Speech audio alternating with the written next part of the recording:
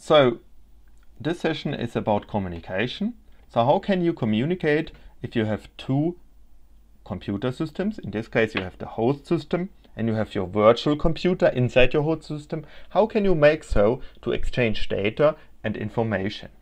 There are two ways that I want to talk about. One way is how do you exchange data like files?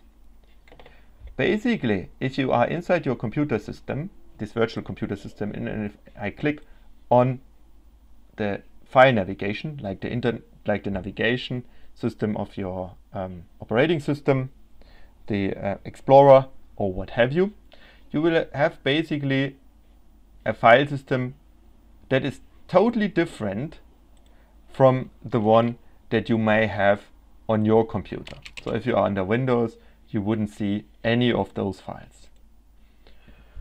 So what you may want to do still is that you want to copy files from inside the virtual machine to your Windows host computer, or like tasks from your Windows host computer to this virtual machine. There is luckily a very good way of doing this, which is called shared folders. To get started, you go here to the navigation menu on the bottom, click on shared folder settings, and here you can set up a shared folder. What you need to do is you select a folder in your host computer. Let me take, for example, my temp directory. This is now in my host computer, okay? This directory I want to now make available inside my virtual machine. To do so, I click here Auto Mount and make permanent. I have to define a mount point, and I recommend you to use something like /mnt, which exists inside the virtual machine. Click OK, you click OK again in the shared folder. Now if I click on the mnt directory, voila, what you will see is the files from outside the virtual machine. So I can really now create here files, and these files become available in your Windows, OS X or Linux machine that you have, which gives you this really convenient way of working. I recommend you to store basically all the files that you want to manipulate in such a directory and not inside the virtual machine image itself, okay? Because the virtual machine has a certain size, a couple of gigabytes, while your files are typically very small, and you may want to, exchange them with colleagues or with the department.